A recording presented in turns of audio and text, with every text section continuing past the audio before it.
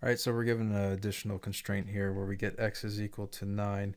So we just find the intersection points and then we go out to 9 actually, because this third constraint that we normally wouldn't go out to.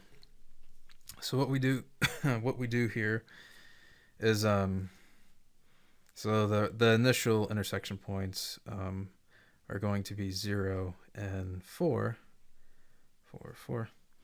And then but because we've got out to 9, we'll have we'll add to our integral from 4 to 9. So the area in this case, setting this equation up, is going to be 0 to 4 square root of x minus 1/2 x dx plus 4 to 9, which is 1/2 x minus the square root of x dx. Okay, so continuing on here, what we end up with is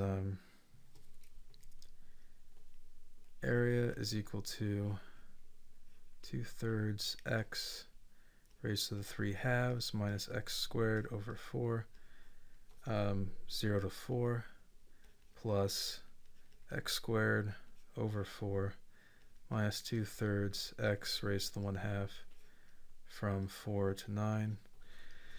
All right, so continuing on here, we get 2/3 times 4 raised to the 3/2 minus 4 squared, or 16, over 4 minus 2/3 times 0 minus 0 plus 81 over 4 minus 2/3, 9 raised to the 1/2. Excuse me, that's not right. 3/2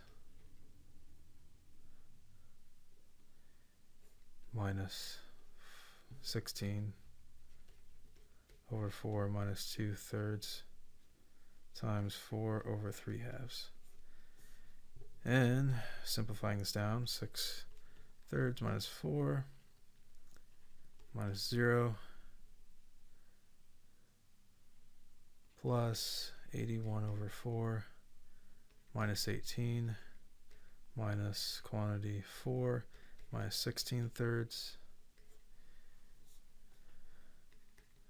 4/3 plus 9/4 plus 4/3 gives us 59 over 12. That's right. There you go.